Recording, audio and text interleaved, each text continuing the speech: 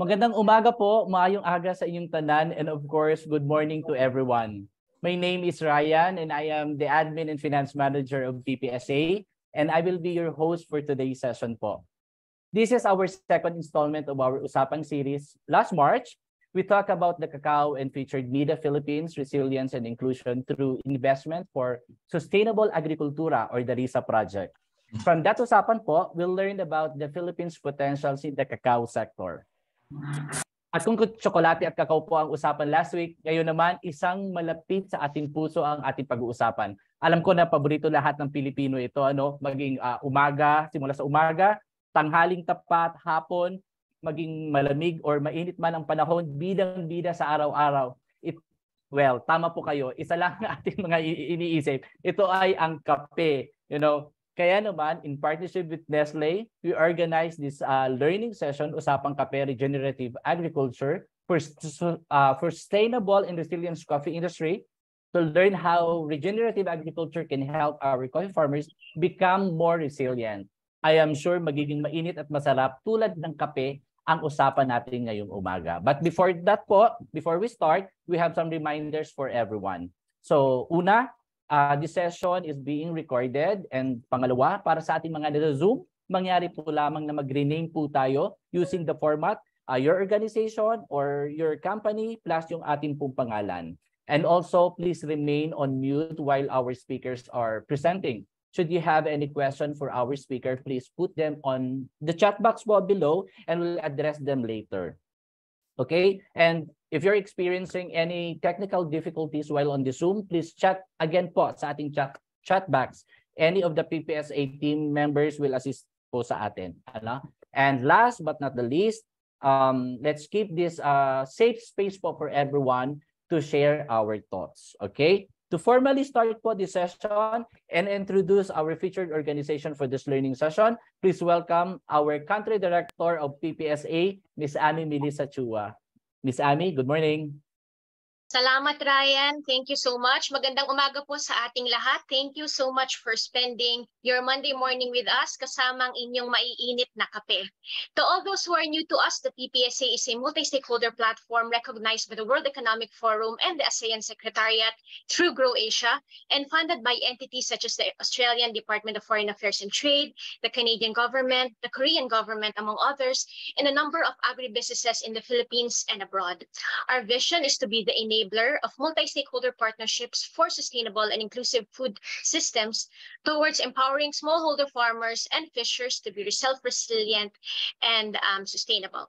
We work to achieve this through pooling, facilitating, and leveraging the collective strength of our agri-value chain players, people like you po, to develop and implement market-driven solutions to agricultural and smallholder farmers' growth.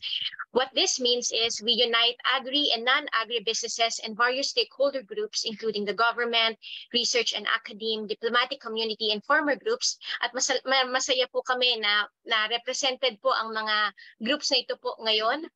So we can help smallholder farmers become productive market players. For our youth participants who are joining us today, we hope you can continue to engage with us so we can work together too. We need your vibe, energy, and creative ideas. So as mentioned by Ryan, this is the second installment of PPSA's Usapan series. We are happy to see our partners innovating and evolving, and we see it relevant to help share the good news. So every month, we will feature organizations and topics that could support you in more effectively participating in inclusive value chain projects, agri-development, and food systems transformation. Special shout out po to those who joined us the second time. Maraming salamat po sa inyong lahat. So again, for today's session, we partnered with Nestle's Corporate Affairs team to organize a session on regenerative agriculture and coffee production.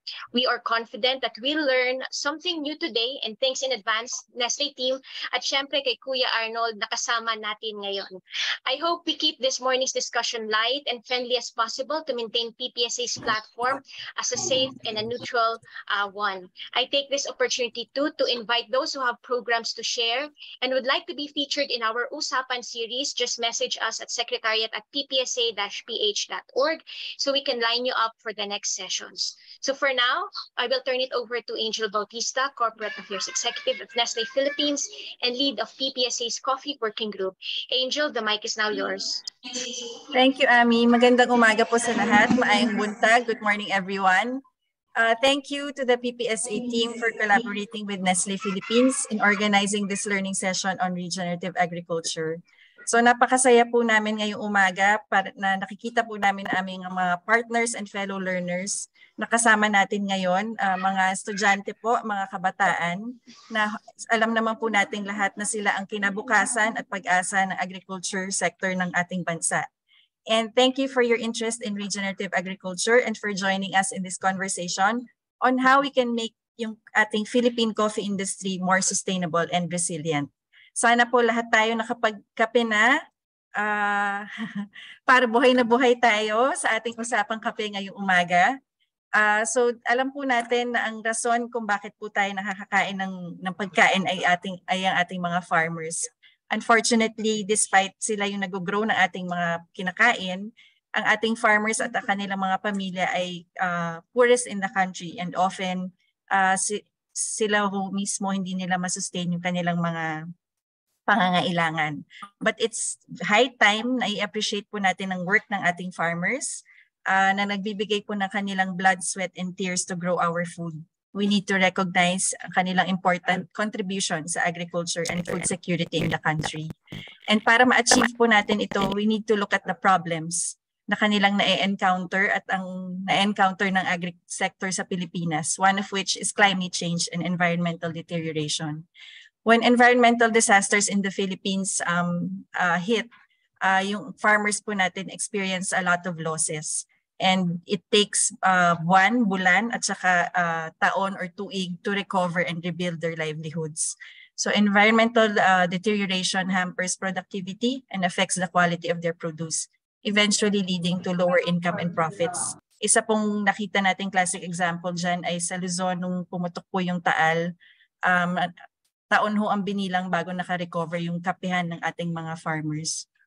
And para po sa Nestle, our farmers are very important because yung value chain po ng kape nagsisimula sa kanila. Hindi po tayo magkakaroon ng sustainable, resilient, and food-secure agri-system if our farmers are not empowered. That is why it is important for us to ensure that together with our coffee farmers, we are part of the solution. In our effort to grow more food, our agri-practices are no longer sustainable. So ito pong mga practices na to nakaka-harm po sa ating lupa and ultimately sa ating planet, risking the future of generations to come. As the environment deteriorates, the livelihood of our coffee farmers are also affected. Their production suffers and quality of their life remains poor. All this happen while they are also struggling with the limited access to capital and farm inputs and constraints in receiving support. Regenerative agriculture in the Philippines, medyo bago pa po ito sa atin. Limited pa po ang knowledge ng ating farmers tungkol dito at kung ano yung benepisyo na pwede po nilang makuha para mapaganda ang kanilang productivity and eventually ang kanilang income at food security. So ang regenerative agriculture is a new approach with great potential to transform our food systems through practices that restore yung nutrients ng ating lupa, allowing our farmers to produce better quality crops and leave our environment in a better shape for future generations.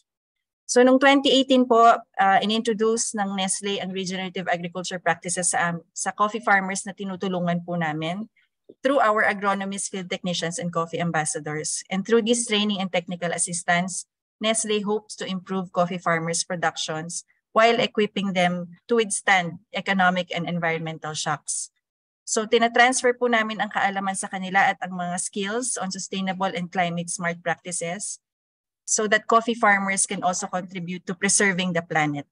And today, maririnig niyo po ang kwento ng Nestle at ang aming coffee ambassador about regenerative agriculture and how it impacts agri in the Philippines. So napakasaya po namin na meron pong mga kabataan at university students here today because we believe that sila po talaga ang future ng agriculture. We hope that you will see value in joining the sector and making it sustainable and resilient. We hope that we can share our learnings today with our family, friends, and our farmers and encourage more people to join the regenerative agriculture movement. Thank you, and we hope you enjoy the rest of the session. Thank you, Miss Ami. Thank you, Miss Angel. Alam kong tapos na ang Women's Month, pero power na power pa rin ang ating mga women's leader, lalo na sa larangan ng agrikultura. Di na po natin patatagalin pa. Pakilabas na ang ating mga kape. So, let's cheers to that. Tulad nga lang sabi ni Miss Angel, ayan, usapang kape. So, kailangan ni kape. Okay? And of course, joining us today in the Green Coffee Farmer Connect Manager for Zone Asia, Oceania, and Africa of Nestle. He will share with us Nestle program on regenerative agriculture. Please welcome Mr. Walter De Smith. Hello, Sir Walter. Good morning po. Good morning to everybody. It's a pleasure to be here. This was an old picture before I started to regenerate. So thanks for that.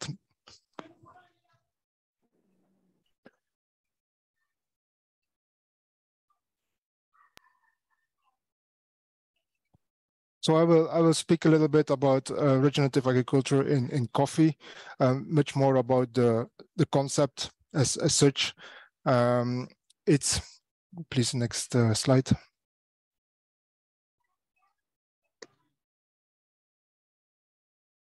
Regenerative agriculture is an integrated, is part of a strategy to help address climate change, but also to reduce greenhouse gas emissions, increase farmers' income, and create better social conditions. It's embedded in our Nescafe Plan 2030. We have a goal by 2025 to source 20% of our coffee through regenerative agriculture methods, and by 2030 about 50%. Within Nescafe Plan, we will be supporting agroforestry, land restoration, green borders repair and buffers, access to finance or facilitating access to finance, human rights and child protection, income diversification, including intercropping, cover crops, farm renovation, and optimized fertilization, including organic fertilizers, and women and youth empowerment. The aim is then to create an ideal farm or farm landscape, community landscape. Next slide, please. What do we consider as regenerative agriculture? The definition is a farming system centered around universal agronomical principles that protect, and I think here what is important, also restore. It's not only protecting, but also restore natural resources, primary soil, but also water and biodiversity. So it aims to improve soil health and soil fertility, at the same time capturing carbon in soils and plant biomass. Next slide, please. So the priorities, if you look at our regenerative agriculture, at the center is the farmer. Without the farmer, nothing happens. So at the center is really the farmer, and it has to bring benefits to the farmer and the communities. We're looking at diverse cropping systems and livestock integration, collective landscape actions, water security and quality, biodiversity, and soil health. Next one, please. So we have developed a regenerative agriculture framework for coffee with the priority areas, soil, biodiversity, water, and farmer livelihoods. We're looking at different criteria and impact areas, and we have also defined already main KPIs. In the meantime, we also have developed a farm assessment tool, which will help us to also monitor over time adoption of these practices and also impact at farm level. Next slide, please. Also, still work in progress, but we hope to launch it later this year, which will be a public publication, which everybody can have access to us. Would be a regenerative agriculture guidebook, practical guidebook, which will be for technicians and agronomists. Based on this one, local adaptation will have to be developed and training material so that we can transfer the knowledge to farmers. This will have to be localized, as the conditions or the situation in the Philippines are different from Vietnam, for example, or Brazil at the other hand. But it will be a good reference handbook. Next slide, please.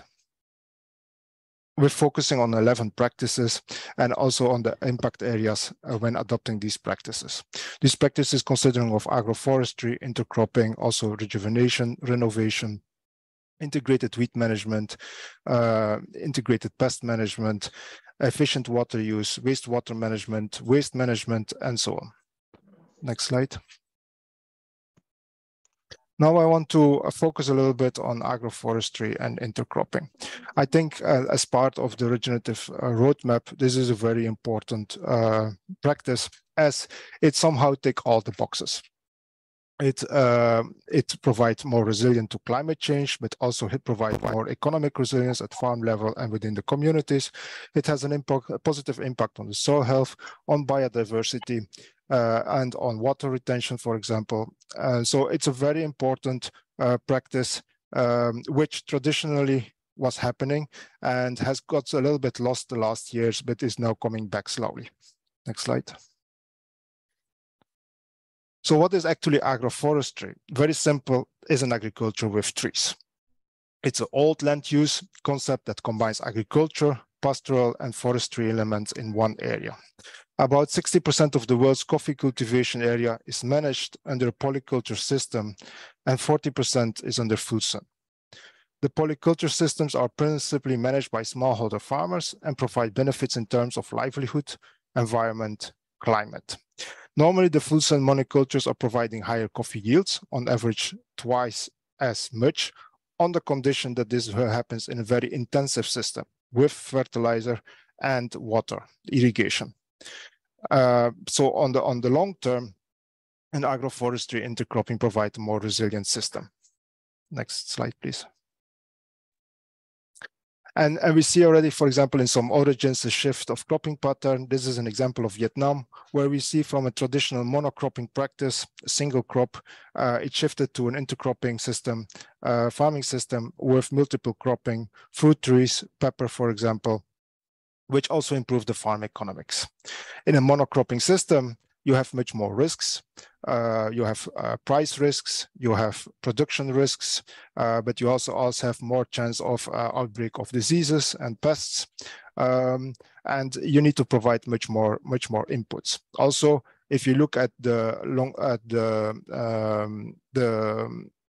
how long a tree can had to be the renovation of the farm, normally after a period of 20 years, the tree is exhausted, has been under food stress for quite some time, sun, drought, that you have to renovate the trees. Meanwhile, in an agroforestry model, trees can be kept for a much longer period.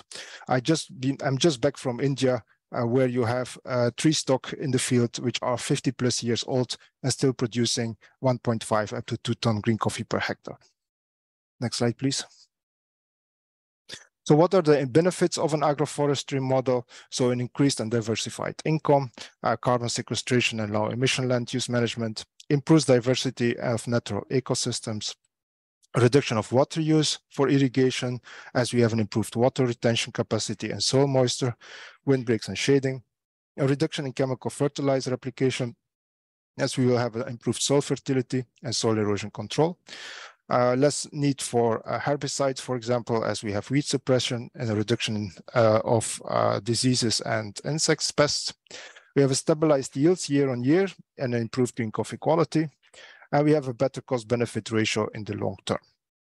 There's on the right side, we have an example from India with a lot of native trees, shade trees, but also fruit trees, coconut, betel nut, and so on. The drawback is that it's quite complex, especially in the beginning, where you have to set it up. They need to have a much more, you need to have more planning to ensure there is less competition in the field. You probably also need more skills as you manage different crops, not only coffee, for example, but you have to have the skills also to manage the other crops. And you need to know which crops can go together in one field, that there is not too much competition. Next slide, please. So these are some examples in Southeast Asia, where you have, for example, Thailand. You have coffee with fruit trees intercropped, and you have also, for example, cover crops. Then you have examples of India, as mentioned here below, with the dense shade cover. In Thailand, again, with coffee and fruit trees, mangosteen, durian, jackfruit. Next slide, please. And then we have some examples from Indonesia where they are intercropping with beans, for example, beans which are also nitrogen fixing crops. It also provides a cover crop. We have intercropping with pepper, but also with vanilla, with avocado, with ginger, with chili. So quite diversified farm systems, which I have mentioned needs quite some planning at the beginning, but at the end, when it's set up, it provides much more resilient farming systems economically, but also environmentally. Next slide, please. So hereby, I thank you all for listening to me, and I wish you a good continuation of the presentations. Thank you. Thank you, Sir Walter, for that very informative presentation. Panggising kumbaga, in English, wakey-wakey sa ating mga estudyante na kasama natin for today's session. So, shout out pala sa mga students na kasama natin for today's session. Sa isang classroom sila, Miss Angel, na kasama natin for today. So, magandang umaga sa inyong lahat dyan. Okay? From Sir Walter, we'll learn the more global perspective. Yeah. So from Mr. Walter, we learned a more global perspective on regenerative agriculture. This time around, punta naman tayo sa Pilipinas. Paano nga ba ginagawa ang regenerative agriculture sa Pilipinas? How is regenerative agriculture being done in the Philippines? To discuss this, please welcome the Regenerative Agriculture Ambassador, Agronomist, and Government in Industry Affairs Executive of Nestle Philippines, Mr. Donel Piedra. Sir Donel, good morning. Good morning, everyone. The Earth is a beautiful place, with cute creatures to embrace. A globe with so much to see. A home for you and me. The human race has continued to prosper, with constant developments making us stronger. Electricity to power our cities. Transport getting us there in a jiffy. With each advancement, what are the impacts? We must take into consideration all of the facts. The Earth is going through some changes, not like the natural ones in the prehistoric ages. Climate change is real and taking effect, impacts which we continue to neglect. Our planet is getting warmer, the greenhouse effect being the causer. Trapping in heat from the sun, the result of actions by each and everyone. The poles of our planet with the greatest temperature rise. The Arctic experiencing some of the worst from these highs. NASA reports are showcasing the reality. 13% decline of sea ice every decade since 1980. 286 gigatons of ice melts away every year. That's a 6.6 kilometer big ice cube melting to make things clear. Climate change in the Arctic has a global effect. Asia being a location with the worst to expect. With the largest population and land area, there is no denying. This continent will experience things that can be quite horrifying.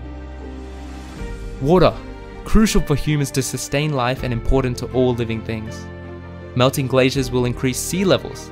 The flooding of low-lying villages is all that it will bring. Human-generated CO2 and energy from the sun is absorbed by bodies of water, changing its chemical construct, impacting the ecosystem underwater. This directly impacts those dependent on the water source. Fishing villages that use the water for drinking, food and income will all feel the force.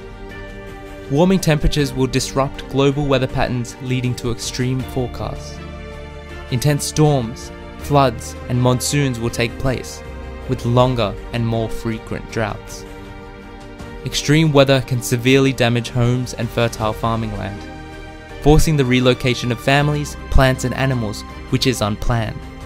According to the National Geographic, by 2050, if things continued this way, Asia would lose more than 5% of crop growth and major loss of land. Oh, such dismay. Asia has progressively been a global hub for agriculture and manufacturing exports. Singapore is a key example, with one of the busiest airports and shipping ports. Extreme impacts due to climate change have a domino effect on the economy, causing damages to different locations and disrupting supply chains globally. These listed only a few of the serious impacts climate change has upon the Asian region. Serious troubles caused to water, weather, agriculture and the economy it can weaken. You may think this is just a warning for the future, but if only that were true. The disasters due to climate change are constantly appearing all across the news. The distance is no matter, and they may seem worlds apart. The impact of climate change in the Arctic and Asia follow a linked path. So ang agriculture po ay isa sa mga major contributors sa climate change.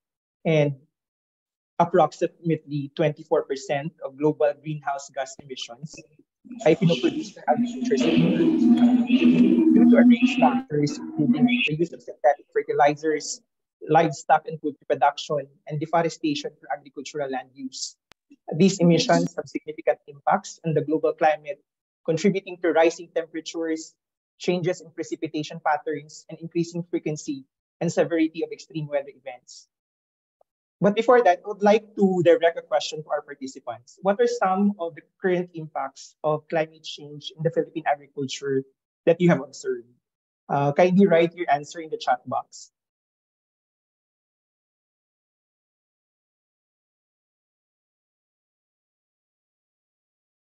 So I know you are all aware of, yes, water rise, there is extreme heat, there is soil degradation.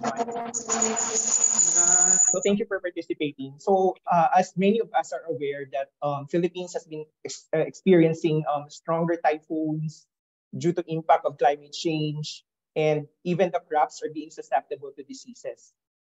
So thank you for participating. On the next slide.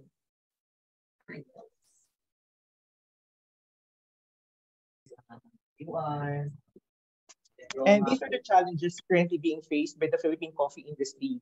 According to the Philippine Statistics Authority, production of coffee has been declining from 25,000 metric tons in 2018 to 21,000 metric tons in 2019, and continued to decline further to 17,000 metric tons in 2020.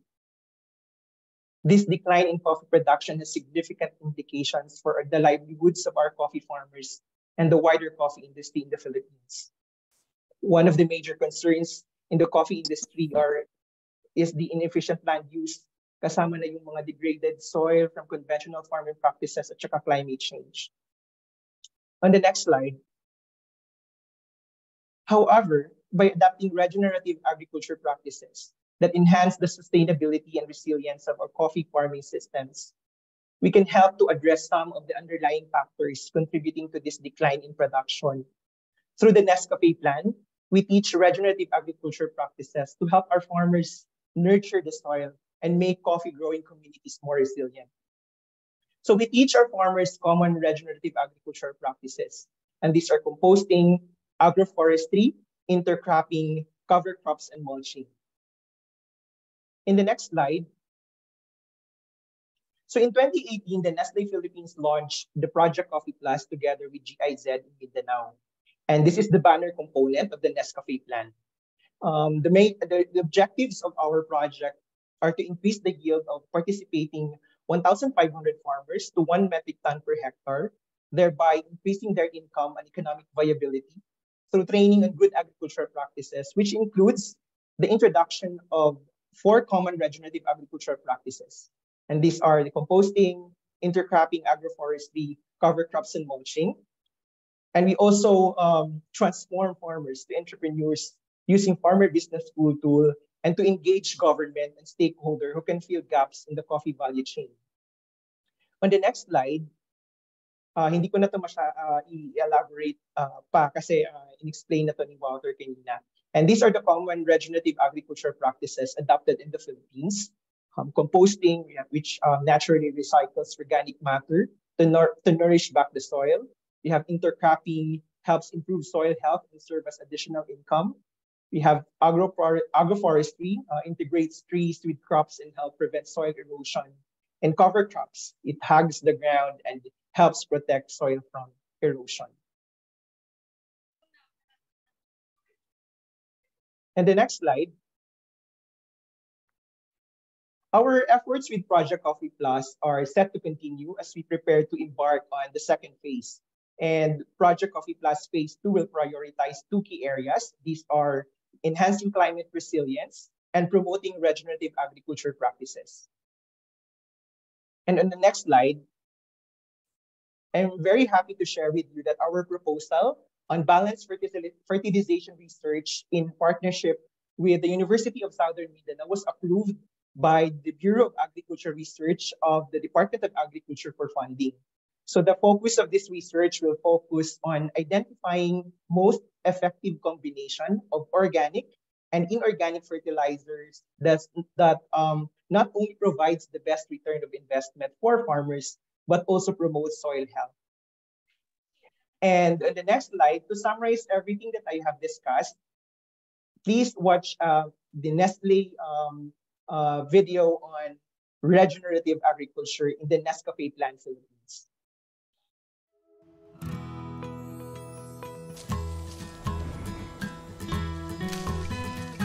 Madalas akong tanungin kung ano ang susi sa masaganang ani. Kako, malusog na lupa. Ang regenerative agriculture ay isang paraan ng pagsasaka na nais maibalik, protektahan at lalong mapasigla ang lupa, tubig at ang natural ecosystem dito. Every time a farmer harvest, kinukuha ng tanim ang mga important nutrients sa lupa.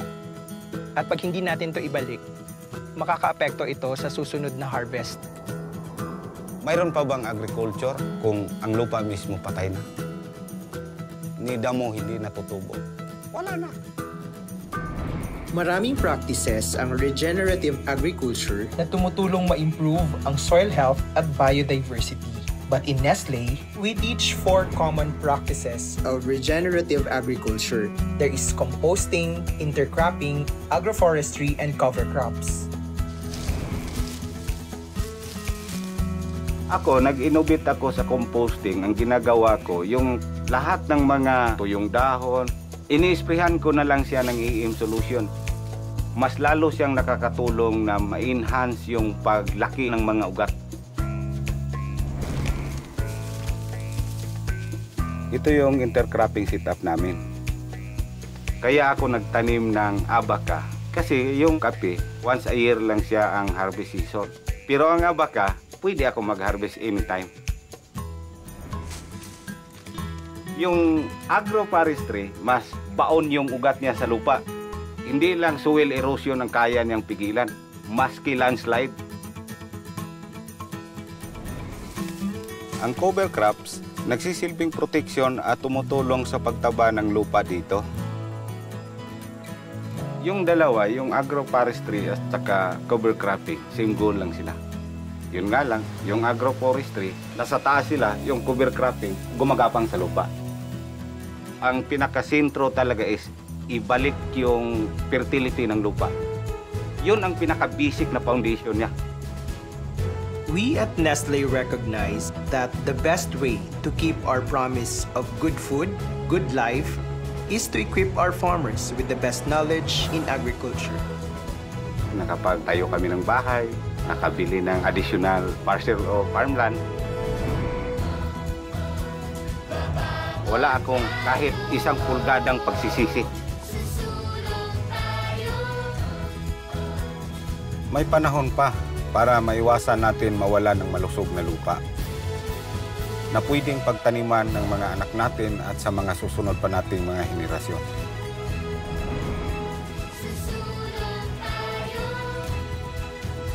Sana sa mga kapwa ko magsasaka, alagaan natin ang ating mga lupa para alagaan din tayo nito pabalik.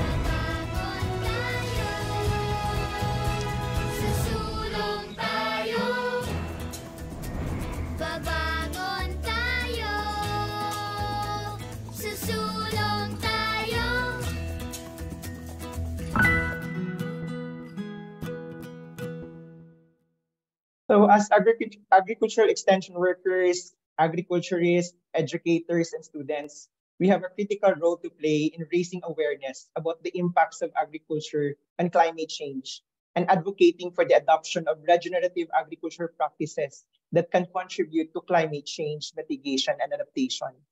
Thank you for joining us today and thank you for your attention. Thank you, Sir Donnell.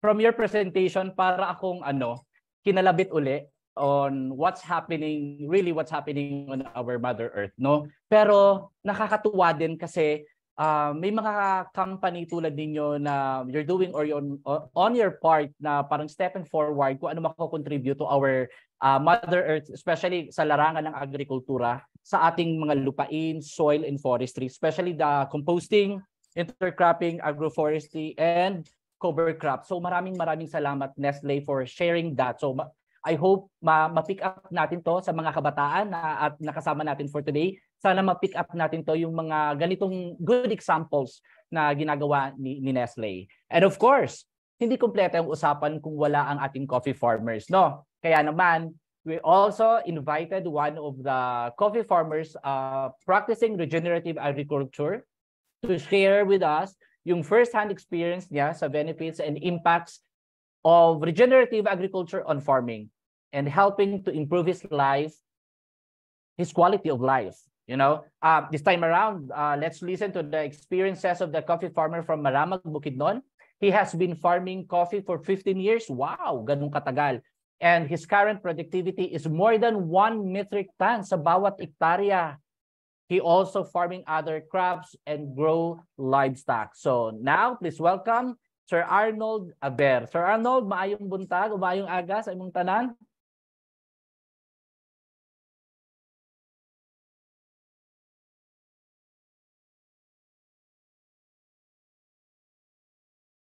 Sir Arnold, I think you are on mute po. Hello, breakfast without. Sana all may breakfast. Sino yun? Nagutom ako doon. Masarap ang breakfast kung may kape. Ayan, naka-unmute na yata, Rai, si Arnold. Arnold, if you can paki-on din ang video. Nasa Bukidnon po kasi si Arnold at kasama yung kanyang misis po. So,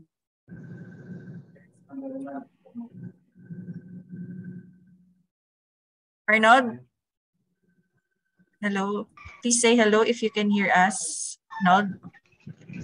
Marinig niyo po ako? Yes, okay. Okay na lang Hello siguro po. na wala mo ng video. Hello. Ayan, perfect. Rinig ka namin, Arnold. Go ahead po.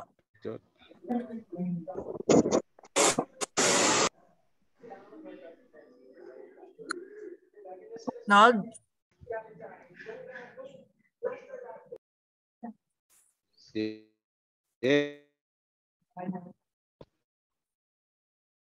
Nod, baka off na lang ang video kung hindi makaya ng internet. Pero naririnig ka namin kanina ng malinaw.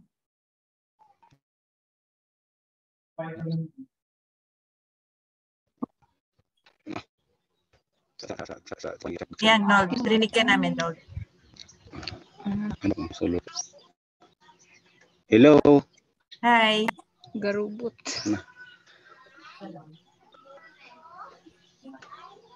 Patay. Go ahead, Nod. Naririnig ka namin.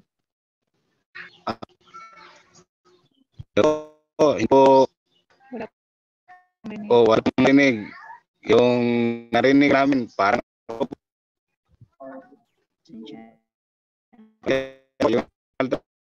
ayaw. Pa-off na lang ng video. Nod. Pa-off ng video baka makatulong sa bandwidth mo. Basta importante marinig ka lang namin. Yung kayo marinig sa mga hindi na Ayan, Arnold, okay, naririnig ka namin. Okay. You can start na, Sir Arnold. Go ahead sa sharing mo, Nod. Mrs. Mas Ma'am Angel, okay lang ba? Yes, it's good. Malinaw. Hello, magandang tanghali. Tapos si Abia Upper Bagong Silang, Maramag Bukidnon. Yung impact po ng Regenag sa aking pagsasaka ng kape, since 2008, nagkakape po ako, pero yung motto lang po ko sa pagkakape ay gawin kong panaglihin kung mataba yung aking sakahan, yung aking lupa, para hindi kami pero no po yung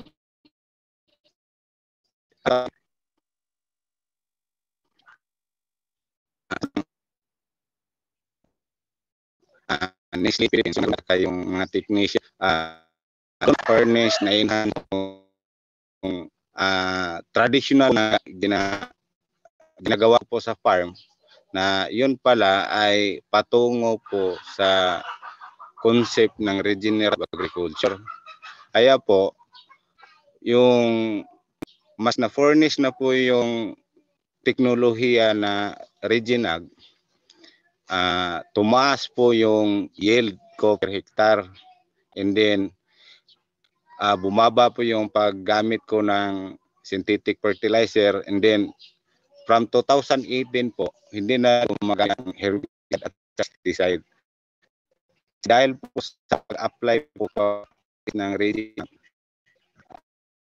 Nakita ko na mas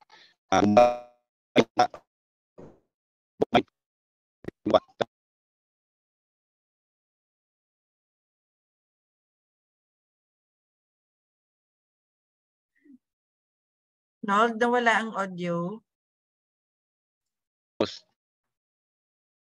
Yung bang yung mami, tapos yung bang ako sa farm namin, yung factor po na nakita po, sirabahan ko po, nakita sa farm namin yung pag-practice ng reading, mas naging pibo po yung pagkasaka namin ng kape.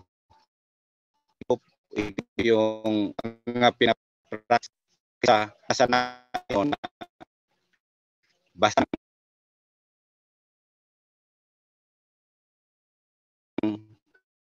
kumita, basta na lang yung na-erode yung lupa. I think, Sir Pero Arnold, yung kasi ng read, sa tulong po ng mga agronomist at technician, napabuti po ng puso yung okay. Miss Angel, Sir Donald, I think hindi stable yung connection ni Sir Arnold, no? Pwede ko ba na lang kayong tanungin, Miss Angel, Sir Donald, on kung ano yung experience ni and collaboration partnership with Nestle ni Sir Abner with Nestle? Yes. Thank you, Miss Angel. Yes, thank you, Rai. Sorry, so part po ng pagiging live natin is also the technical challenge on the internet connectivity. As mentioned po to the audience, Arnold is in Maramag, Bukidnon. And baka at this time po marami nang gumagamit sa kanilang area. Kasi kanina when we had our rehearsal, his connection was good, even with video on. So si Arnold po is as you saw, na siya po yung aming regenerative agriculture coffee farmer na naka-feature dun sa aming video. Kita po sa kanyang farm ang mga practices, 4 na practices na kina-campaign po ni Nestle to promote regenerative agriculture, and na-enumerate na po yun ni Donald and as well ni Wouter. And nakita po ni Arnold na napakalaki po ng tulong nung pag-adapt ng mga regenerative agriculture practice sa kanyang farm. Ito po lahat ng practices na to nakakatulong sa kanyang pag-improve ng kanyang overall farm productivity. Hindi po namin sinasabi na directly in-attribute po namin kung ano po yung na-achieve na productivity ngayon ni Arnold sa Reg Ag practices, but ang Reg Act practices po ay isang malaking component po sa kanyang na-achieve ngayon na productivity na more than 1 metric ton per hectare. So si Arnold po is a coffee ambassador ng Nescafe Plan, meaning yung kanyang farm po ay nakikitaan ng kanyang mga mini-mentor na farmers ng best practices po in coffee, the good agricultural practices for coffee. So meron po siyang mini-mentor na mga about 10 farmers in his area. And kailangan po itong mga, alam niyo naman po ang ating farmers ay wait and see mode po yan. So kailangan meron po silang nakikitang konkretong halimbawa na kapag yun yung mga ginawa nilang practice sa kanilang kapihan, iyon po yung magiging resulta. So yun po yung nakikita sa farm ni Arnold. And napakaganda po ng kwento ni Arnold dahil po sa kanyang pagkakape, apart from yung iba niyang alternative sources of income, nakabili po siya ng parsela ng lupa na expand po niya yung kanyang farm. And yung kanyang very recent na achievement sa tulong po ng Nestle at ng GIZ, napatayo na po niya yung kanyang dream na 2-story na farmhouse. And so hindi, pag weekend po, kausap ko si Arnold over the weekend, doon po sila nagsistay kasi mas tahimik daw po. And yun talaga nung una kong binibisita si Arnold, sinasabi niya na ang dream nila magkaroon ng farmhouse kasi malayo yung kanilang bahay dun sa farm. So ngayon mas natututukan na po ni Arnold yung kanyang farm, mas naalagaan niya yung kapihan niya. And maganda po yung tandem ni Arnold and ni Ate Jeanette, yung kanyang asawa, kasi si Ate Jeanette naman po is very entrepreneurial. So si Ate Jeanette po holds all the finances, decision making is both of them, and si Arnold po yung expert sa kape. So proud po kami kay Arnold because he is already achieving yung more than 1 metric ton per hectare na goal ng Project Coffee Plus ng Nestle and GIZ. So Rai, I think yun yung ma-share ko about Arnold. It is unfortunate that his connection is not stable. Baka we can try. Baka it's better now, I don't know. Don, do you want to add anything from your visits sa farm ni Arnold? Actually, lahat ng sinasabi ni Miss Angel and dapat i-share ni Kuya Arnold is nasa na po video. So I'll send the link here in the group chat kung ano yung YouTube link nung regenerative agriculture video namin, and doon niyo po makikita kung yung mga practices, ano yung impact ng regenerative agriculture practices sa kanyang farm. Thank you, Arnold. Thank you, Don. Back to you, Rai. Thank you, Miss Angel. Thank you, Sir Donel, for backup ni Sir Arnold Ober. Ito ay isa sa mga kalaban natin talaga, mga unexpected na like internet connection pag via Zoom or online. So, thank you, Sir Arnold. Nakakatuwa talaga pag nakikita natin at nalalaman natin yung makarinig tayo ng ganitong kwento na isa sa mga farmers natin ang kumikita at umaangat yung kanilang kalidad sa buhay. Actually, pangarap nating lahat to, hindi lamang kay Sir Arnold, pero sa lahat ng magsasaka sa Pilipinas. Saludo kami sa iyo, Kuya Arnold. So, may I request everyone po, hit the button below, yung thumbs up or heart emoticon for Kuya Arnold. Ayan. Thank you. May mga nag-heart and thumbs up button. Okay, thank you. At dahil dyan, sa usapang ito, we will now move on to another exciting part of the session. Please welcome PPSA Communications Officer, Ms. Susie Badidad, to facilitate the question and answer portion of this session. So, Susie. Maraming salamat po, Sir Ryan, at good morning ulit sa ating lahat. Maraming salamat sa ating presenters and sharers. Lalo na kay Sir Arnold for trying kahit mahirap yung signal nila doon. So I'm sure na marami pong interest ang na-spark natin, especially sa ating mga students. Meron tayong isang classroom nga. So thank you so much for coming here today dahil kayo talaga ang future ng ating agriculture sector. So feel free po to leave your questions sa ating chat box at sasagutin po natin yan ngayong umaga. So wag na nating patagalin pa. Let's bring back our panel of speakers for our Q&A. So hello again, Sir Walter and Sir Donel. And Sir Arnold, if you can join us po, feel free to turn on your mic lang po for our questions. So Sir Donald and Sir Walter, good morning po. How are you finding today's session so far? Donald, Sir Walter? Well, very interesting, Yes. and I see there are more than 100 participants. So great to see the interest in the topic. Sige po. So I'm so glad that you're enjoying. So Sir Walter is not in the Philippines today. So thank you so much then for waking up early to join us. And also Sir Donald for sharing regenerative agriculture dito sa Pilipinas na pinapractice natin. So to start off our Q&A, this question is for you, Sir Walter. I'm just really curious to know when Nestle first started its regenerative agriculture journey, what were the challenges that you encountered? I think the main challenge is changing of the mindset. Regenerative agriculture was a common practice before the 70s. And then after the 70s, agriculture had to be specialized, intensified. You had to focus on one crop or husbandry. It had to be very intense. And so the whole generation of current farmers have this mindset of agriculture need to be very intense and with a lot of inputs. And I think that is also what we have been learning at university, looking myself graduating after the 70s. This is how what we also studied. Today, going back to this regenerative agricultural models, production systems, it's a change of mindset, and it will take time, which is also difficult as we only will see impact after, of course, we have an adoption. So we need to make sure that the adoption increased, but also then the impact will only come after some years. I think that is very clear. If you want to improve soil health or soil organic matter, this will not happen in 1 year. This will take time. So it's very difficult for a farmer to see.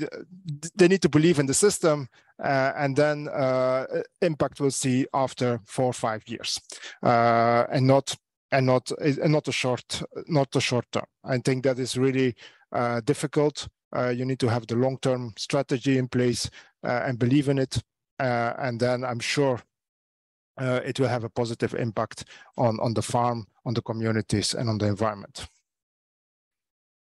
Thank you so much, Sir Walter. I think that's a very good point because here in the Philippines, regenerative agriculture is still really new. So it requires an open mind, not only from our coffee farmers, but also for us then to spread awareness and knowledge about its benefits. So thank you so much for answering that. We have a question here in the comment section, in the chat box, I mean. So any of you can answer this. So composting is good, but is vermiculture also good for faster production of organic fertilizer? Maybe Sir Donald can start this time.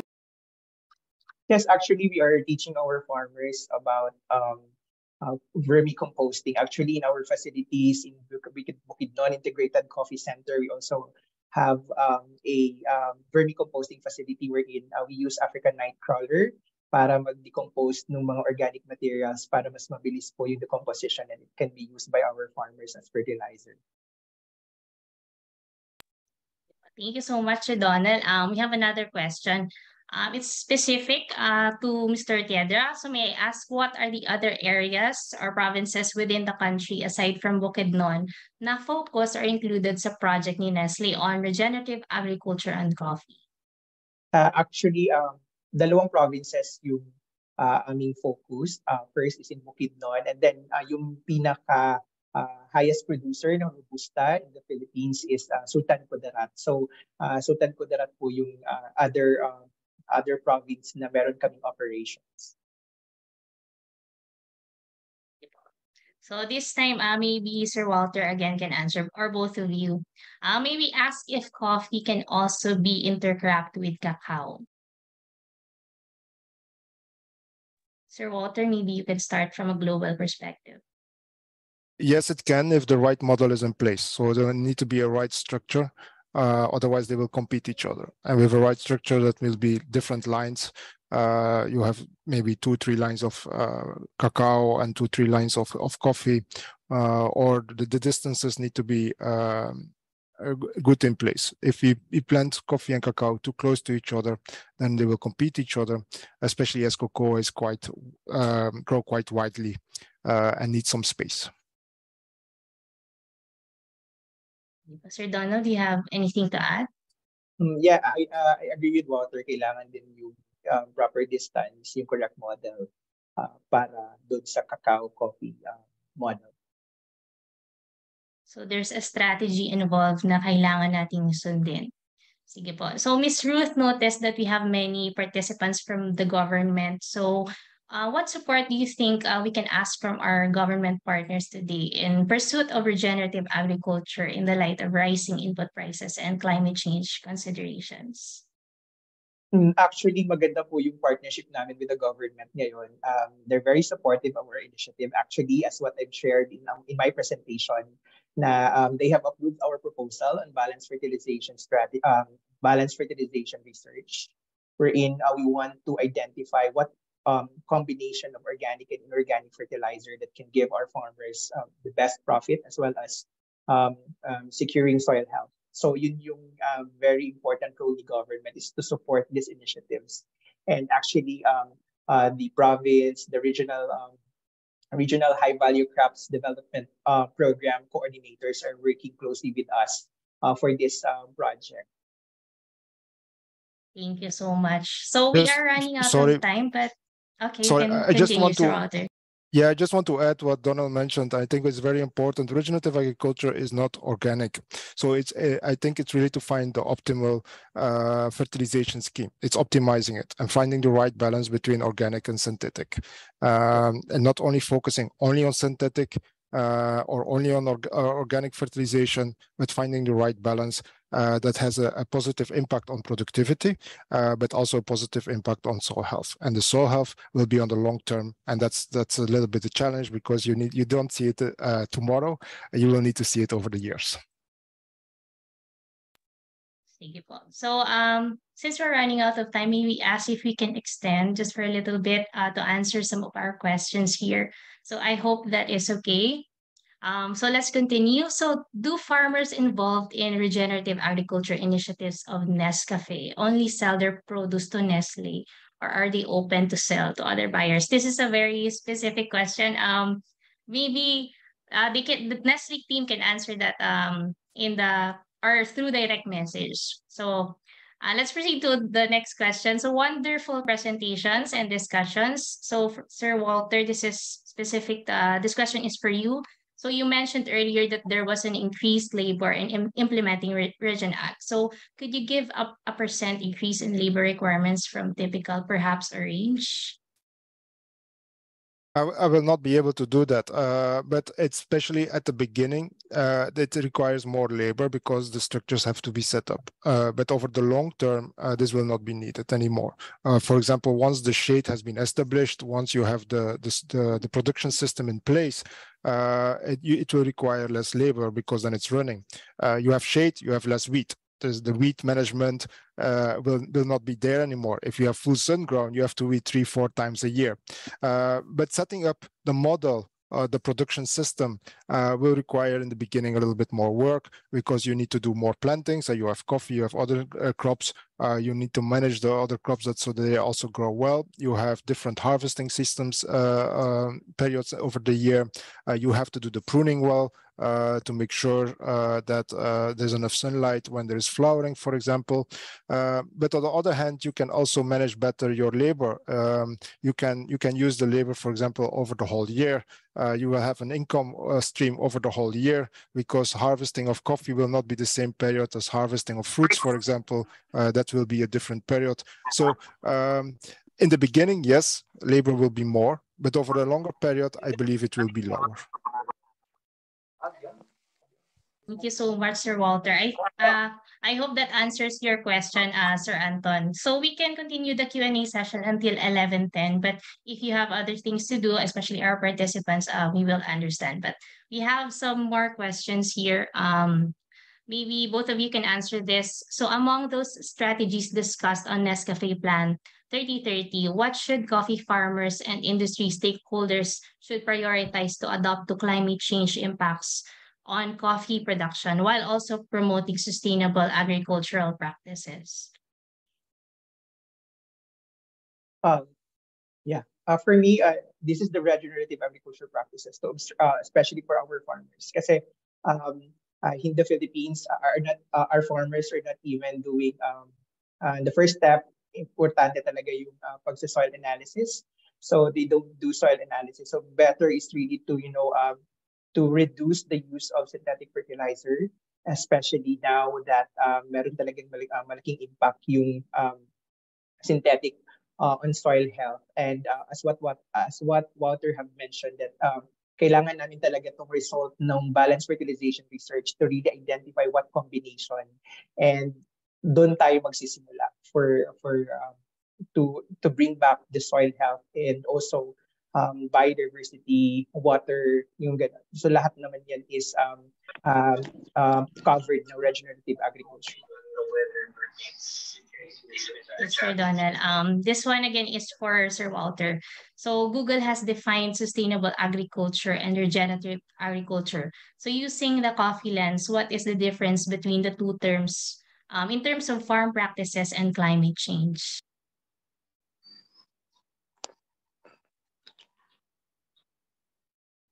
It's a difficult question. I think what is important is that on regenerative agriculture, we're also focusing on restoring. It's not only on protecting, but also restoring the environment, the soil, the water. So I think that is a very important message. Also, I want to add what Donald has mentioned. It's very important that whatever we do has a positive impact on the farmer and the communities. As you have seen on my presentation, the farmer is at the center of everything. So it needs to be indeed and have a positive impact on climate. And that is what we believe through regenerative agriculture, addressing climate, but at the other hand, the farmer, the community is at the center of everything what we are doing and what we would like to promote. Thank you so much po again. So before we close our Q&A session, do you have any message to our coffee farmers or the youth, the students that are present here today listening to you talk about regenerative agriculture?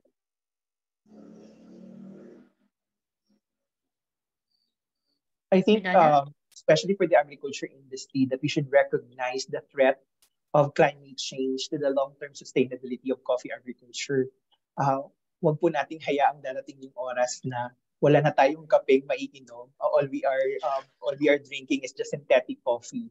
And actually, may research na po sa ibang bansa na possible na walang kape na in the future na crop.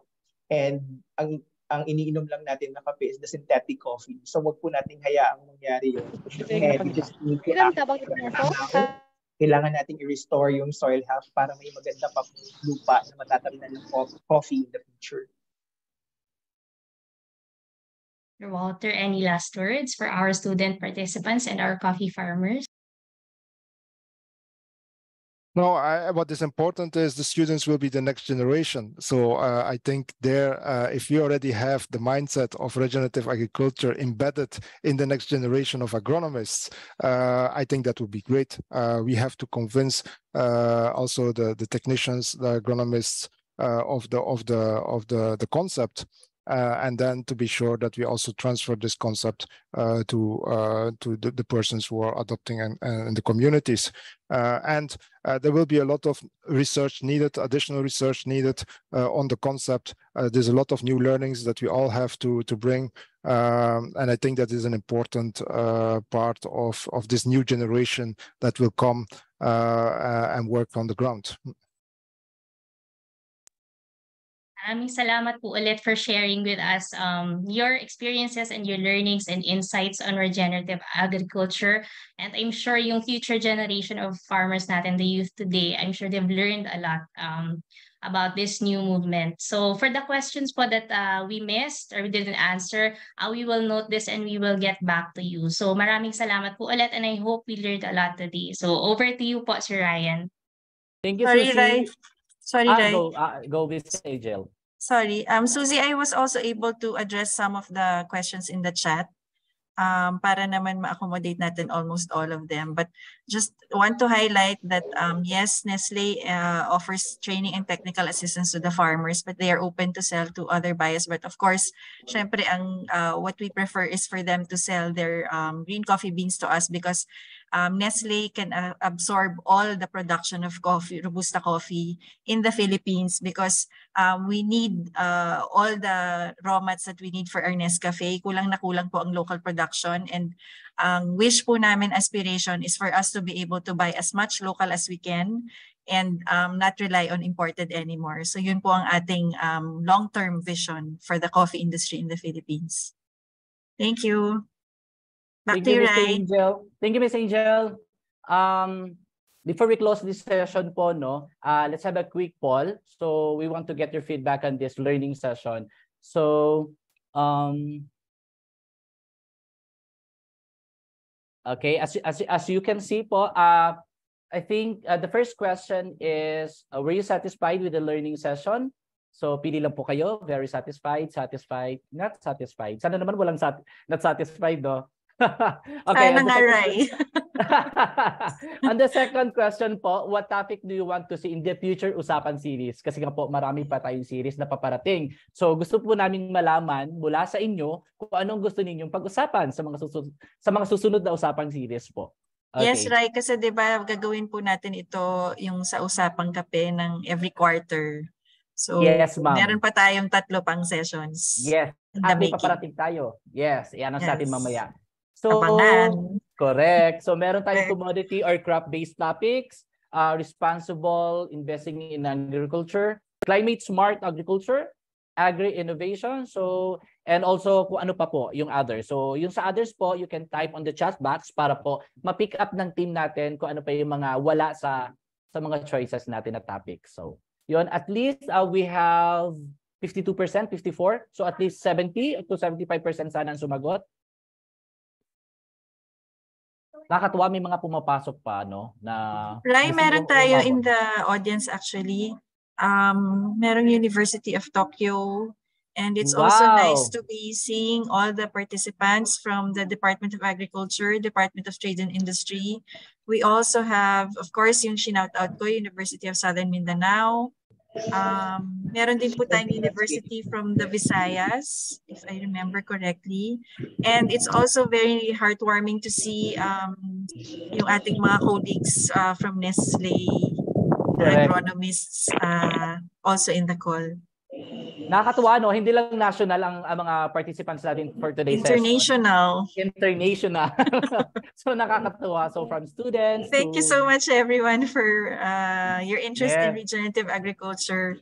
And si Nestle po wants to own this regenerative agriculture topic, and we want to be educating more the public on regenerative agriculture po. Yun. So ang sumagot is 71%. I think this is enough, Ms. Angel, no? Pasado na ba yan sa'yo, Rai? Yes. At ang pinaka-highest natin actually is the next session. Mas interested sila sa climate smart agriculture. Next is agri-innovation. So take note. Noted po lahat ng inyong mga sagot. So sana pag-usapan natin ito at makita po namin kayo sa mga susunod na mga learning sessions natin. So Usapang series. Okay. Thank you. Back to you. Back to me? Back to you. I think... Sa'yo yata, Rai. Okay, Jade.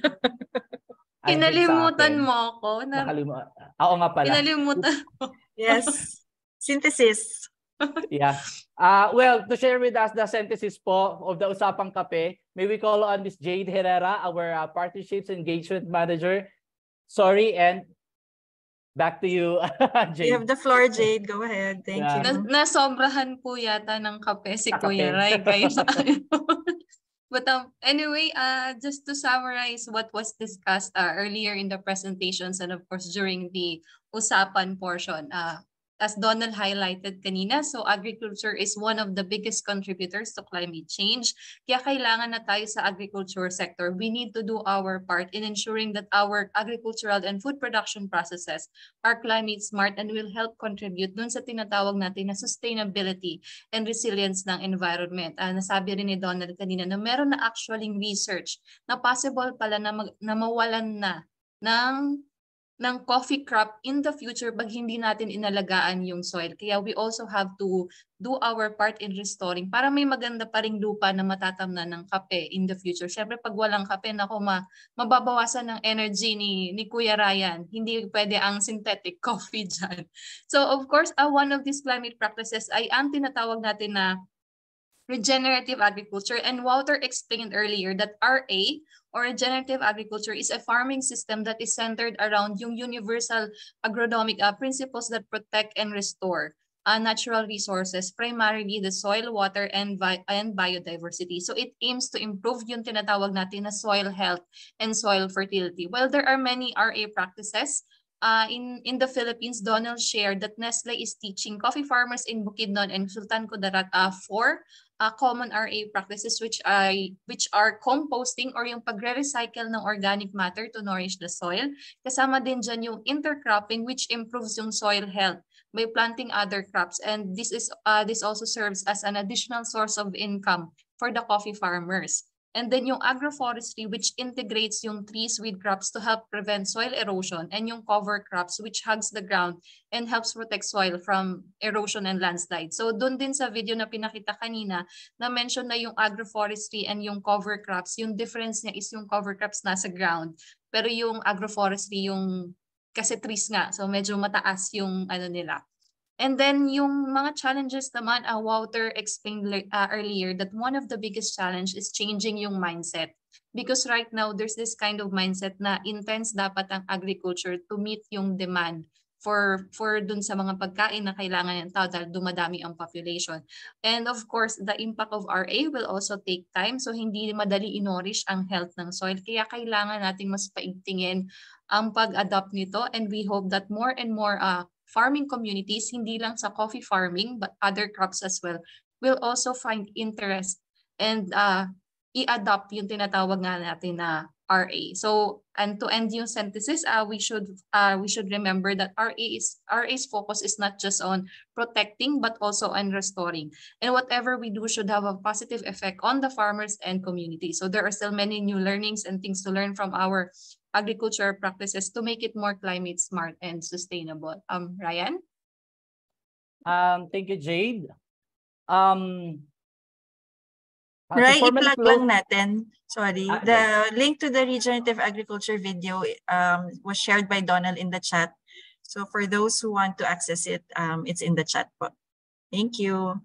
Okay. To formally close this session, please welcome the Senior Vice President and Head of Corporate Affairs of Nestle Philippines, Mr. Jose Joey Uy III. Sir Joey, good morning po. Hi, good morning. Maraming salamat, Ryan, and your co-host, si Ami, si Suzy, for being a great moderator, and also for Jade for giving a great synthesis. No, I'd like also to let you know that we're very thankful for allowing us to co-organize this session. We thank PPSA for this opportunity. No, alam ko bihira na pag-uusapan ng regenerative agriculture, no, and it's not as interesting or sexy like digitalization na karamihan ng mga youth, yun ang gusto. But I am very thankful for the students and the participants for their interest in this worthwhile course on agriculture. No? And I wish you that you will become successful agronomists or agripreneurs in the future, because you are the backbone of our society. You know, at Nestle, we are always delighted to talk about our insights, our best practices on regenerative agriculture, because, you know, we sit between the farmer and the consumers. And so we have to take to heart the importance of regenerative agriculture, because one, it ensures not only food security, but the future of the next generation. If today we are able to fend for ourselves with the resources available for us, we should take the responsibility not to compromise the ability of the future generation to fend for themselves and to make sure that the resources available today is available for them in the future. You know, this subject matter is very critical, no? And we should start to sound the alarm bells. Why do I say this? Because one, we have an arising problem in terms of agriculture. Alam po natin na ang yield ng crop or output natin sa Pilipinos, malaki ho ang decrease year on year. No? Kadalasan na pag-uusapan na nga sa mga dyaryo at newspapers, we have issues in almost every crop, from sugar to rice to coffee and a whole lot more. What does this mean? This is the impact of climate change. This is the impact of urbanization. And all the more we should give importance to bringing back soil health through regenerative agriculture. Why? Because food security is critical. If the land where we plant our crops are diminishing or decreasing year on year, all the more we have to bring back the soil health to improve the yield of the remaining land for our crops. Otherwise, we will end up having limited resources and that we will continue to import food or basic commodities to ensure food security. So it is very important that we continue our thrust, our journey in promoting regenerative agriculture. Alam nyo ho, at Nestle, we always ask ourselves and challenge ourselves, what can we do to contribute to the environment? And it is through RA wherein we can actually help. All that, you know, I'd like to thank Walter, Donnell, and Arnold, and Angel for sharing their knowledge, their expertise, their experience to everyone. And I hope that you will continue to do so that every single farmer, the network that we have in the industry will continue to practice for the benefit of the future generations. What they have taught will definitely help soil health and biodiversity in our agricultural sector. You know, as mentioned earlier, the farmers are our backbone in terms of food security and agricultural system. All the more we have to be mindful of really caring for them, no? And we cannot do this, Nestle cannot do this alone, PPSA cannot do it alone. We need the help of DTI, we need the help of Department of Agriculture, not only for the coffee industry, but for the entire agricultural sector. This is a practice that we should continue to do and expand across every single industry in the Philippines. It is a complex problem, but I do hope that the students and the stakeholders will become ambassadors in promoting regenerative agriculture for the sake of our country, for the sake of food security, for the sake of the future of the next generation as well. So with that, I'd like to thank you very much for this very interesting session. More power to everyone, and I hope that we can save the earth through RA. Maraming salamat po. Maraming salamat din po, Sir Joey, no? That ends today's learning session. Thank you everyone for attending. Mula sa aming puso, maraming salamat po at sinamahan nyo kami kahit extended po yung ating oras. Napasarap ang ating kapihan, usapang kapihan this morning. Okay? This session po is brought to you by the Philippines Partnership for Sustainable Agriculture and also with Nestle Philippines. See you again po in our next usapang session. Ito na po, sa May po, meron po tayong susunod, no? So, ang magiging series po sa next usapan po ay nakadepende sa kung ano yung gusto ninyong pag-usapan. So, maraming salamat at laging tatandaan, di lang ang mga farmers natin ang bumabangon para sa atin, para i-produce tayo ng kape or kung ano man na mailagay sa hapagkainan natin, no, sa table. So, dapat tayo din ay bumabangon para sa kanila, no? So, good morning and have a great weekend ahead. So, maraming salamat po. Bye-bye.